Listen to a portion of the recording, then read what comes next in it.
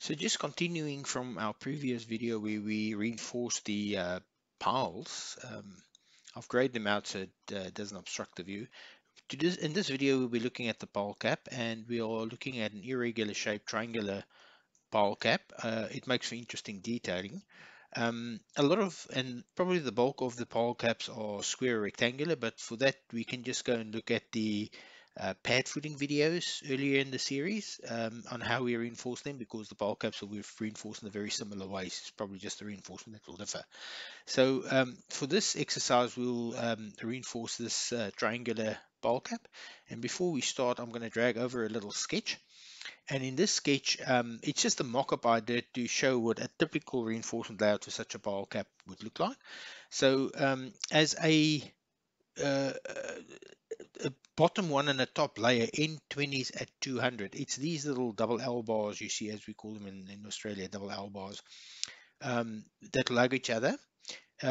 Going across in a vertical direction, we've got the bottom two and top two layers. Again, we've got N20s at 200 just hugging each other. That sort of builds the top and bottom cage. And then along the side, the distribution horizontal steels along the side, again, yeah, it's N20s at 200, just perimeter steel.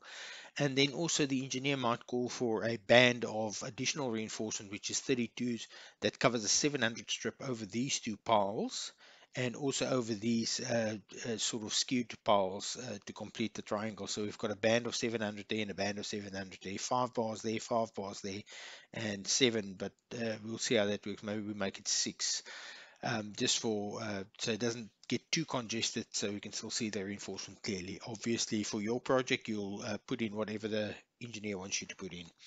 So okay, let's just do the basic cage first. So I'm going to be using rebar sets, as I think they're the best suited for this job. So I'll trigger the rebar set, and I will flick over to my rebar catalog. I'll pick the N20s as a main bar. And then for the distribution by target spacing, make sure that I've got 200 mils, and then hover over. Now remember, with rebar sets, it's perpendicular to the edge that's how the reinforcement will be placed. So for the first layer, I am going to pick this edge, because they want that one to be the top and bottom layer. I'll pick that and I'll just say okay. Now I can still, while I'm in the command, pick the other edges too, but I think for illustration purposes, I'm going to do a one bar set at a time so we can complete them so it doesn't get too congested. It's going to get busy in this headstock or in the spile cap. So what we've got there is bars that kind of look like ligatures, and we're going to break them up into L bars now. But I think at this point in time, I'll just click on the headstock so I can get my context toolbar, and I'm going to flip over to my pile cap so we can just isolate the pile cap without seeing the piles. Okay, so if I click on this bar and I head over to the ribbon, I can then pick a splitter, and the splitter, what I'm going to do is just split these bars just on the center on that side. I'm also going to split them on the center on this side. So that will give us double L's in that area, sort of, yeah. We need to do the same in this area. Now, I just want to make sure that I rotate properly. We want to split that face, and also we want to split this face. I'll just turn it around, and I'll also split this face. Okay, so I'll just quit out of that. Now what we can see is we've got double L bars spliced in the middle, top and bottom, the full width. Great. So what we can do now is we can do the other direction. It will be exactly the same sort of exercise. We activate our crossing toolbar, hover over this direction and say accept. So it will give us bars in the other direction. Now, clearly we can see we're missing faces here. So what I'll do is I'll take that bar, and I'll also take the concrete, right click, and then holding the shift show only selected so I can isolate those bars and look at them. And for this, to see what's happened here, I need to put on my leg faces. So under visibility, activate leg faces, and then pick the bar. So we can see that if you look at the blue, we don't have a face here, and we don't have a face here. Now, while this bar is selected, we can just have it head over to the ribbon here and say add a leg face, and just pick on this face. Now, if you don't see anything light up here, you've probably got this toggle switch on. So you can see there, if you're in a pick point mode, you can't light up a face. Tekla is expecting you to pick point by point by point to sort of add a manual face. So if you just click on keep on clicking toggle until you're back to the pick mode. Then you can select the whole face, so that completes that leg, and we also pick this one that completes that leg. Get out of there, and also I'll switch my leg faces off so they don't clutter the drawing. So if I just redraw quickly again and then just reselect them and uh, um, isolate them again, right click, shift show only selected. Okay, so now we need to break those up, and we do it exactly the same as previously. We'll select the bar and we'll go over to our splitter. We'll split the back and we'll also split the front. So that takes care of those, except for the ones on the edges. We need to do these two sloping faces as well. So if I click there, just make sure when you pick an edge that it's actually selecting the correct edge to split or face to split. So if I click here, okay, now let's have a look at what's happened here. So on this, we now have in the other direction, we've got our U-bars lapping pretty much perfectly with each other. So if I just redraw, so let's look now, we've got a mat, a cage if you want to call it, that is got 200 N20s at 200 top and bottom, both directions. Okay, so now we can clearly see there's nothing on the sides, and that's where that horizontal reinforcement comes in. Again, I'll activate the crushing tool. We still got our 20s at 200. I'll hover over this edge this time and select all and say OK. So that will give us the horizontals.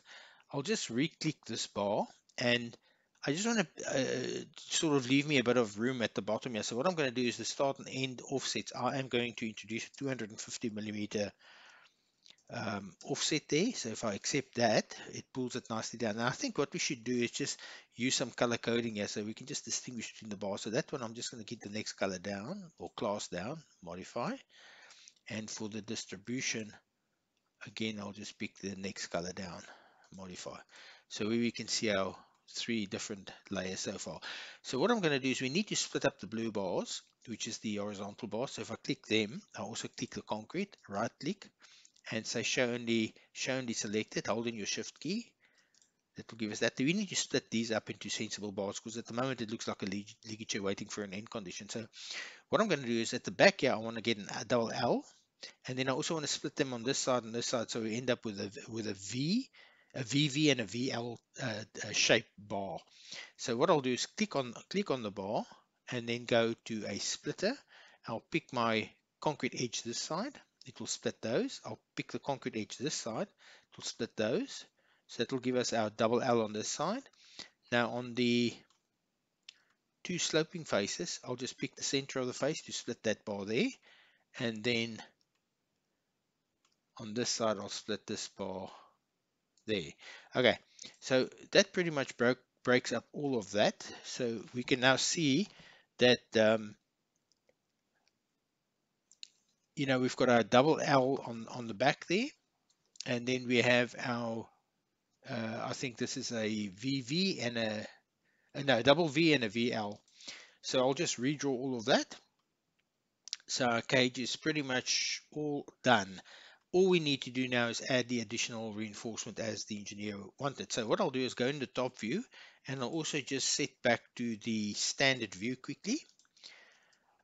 Also, while I'm here, I want to just temporarily raise the what do you call it, the work plane, using one plane up to this point because I want to draw some construction lines at that point. And then also what I'm going to do is I'm going to change my auto to plane, and the plane I want to use is going to be my work plane. So this will enable me to draw construction lines at that level. So if I go Control P to look at it from the top now, what I can do now is I want to click this file and this file so I can get the centers. And then what I'm going to do is I'm going to go over to Edit, Construction Object, Line, pick that center and pick that center. That will give me a construction line. If your line's not long enough, just click it and then adjust the extension here. I normally use just a meter, 1000, because it sort of seems to be a sensible one to use. And then also I'm going to click this pile and that pile, and again just engage the construction line, and then click from this center to that center. That again will give us the 1000. And now to create the band, I'll go to construction, object, copy with offset, and this little box that pops up here, I'll just move it in here a bit.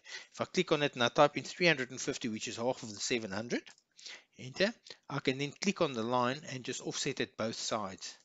I can also click on this one and offset it both sides, and that will pretty much give me the bands that I've worked on. So if I just now go in 3D view, you can see where I've drawn those construction lines exactly on the um, user plane.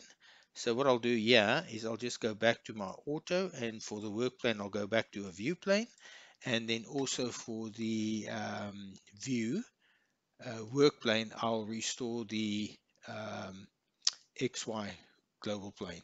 Say change. Okay, so it's back to where it needs to be. Okay, so let's first put in this band here. So if I go to rebar and I go to crossing bars and I pick a 32 bar, and yeah, I am going to take away the start, and I'm just going to clear those values. That means Tekla will auto calculate. For the target, I'm going to pick a number, and for the number of, I'm going to pick a 6, and that pretty much is it. Now, if I hover over this side here, and then instead of clicking all of them, I'm just going to click the bottom one because that's the only one we're interested in. And then what's very important now is if you click this little tab here, adjust guideline location, because you don't want to use the whole width of the headstock. You want to use just the zone there. So if I click this grip and I drag it to that intersection there, and I click the top grip and I drag it to this intersection here, that's the band we want to reinforce. And I say, okay, you can see that Tekla's given us the 32s, and what I'll do here is I'll just change their color to something more spectacular. There we go. So that takes care of that additional reinforcement. And if you look at the layering, Tekla does a very good job at layering this for you. You know, it's like perfect job. You don't have to do anything about it. Now what we need to do is do the diagonal. Now that's tricky because when you insert a bar, Tekla picks it perpendicular to the face. Now we don't have a face in that line, but that's okay because we can manipulate it a little bit. So if I go to crossing bar again, and this time I'll use a different color once again just to make sure. I'll go yellow this time, and then I'll go for 5 bars, and that's okay. And then what I'll do is I'll pick the regular sort of distance or the regular sort of section, and then I'll pick the bottom chord, and yeah, I'll just say okay. So it just puts those 5 bars over the full width. Now what I'm going to do is if I go up to Control P, look at the top, I'll pick this band, that band, I'll pick my concrete, but I'll also pick these bars that I've just put in, and I'll say right click, hold in your shift, show only selected. Okay, now remember, Tekla will always draw bars perpendicular to the face. In this case, it's perpendicular, but it's also perpendicular to the spacing line. So what we can do in this case now is we can say, draw a line. If I go edit, construction line, from this line, perpendicular to this line, we have a line there that we can deal with. So if I now click on this line and I grab this node and I snap there, and I grab this node and I snap to this side, Tekla will then do those bars for us, 5 of them in that band, exactly like we want. So if I just do a redraw, show all of it, you can see again Tekla's done a splendid job of the layering. It's picked the next layer for us. Now all we need to do is to grab this set and say right click, copy special, mirror, and we mirror about this axis, copy. So that puts the bars on the other side. So what we can do now is there's going to be clashing. Yeah, if we click this set, and that set, and we say right click, show only selected, and we look at them, we can then see that this and this is okay, but this is not okay.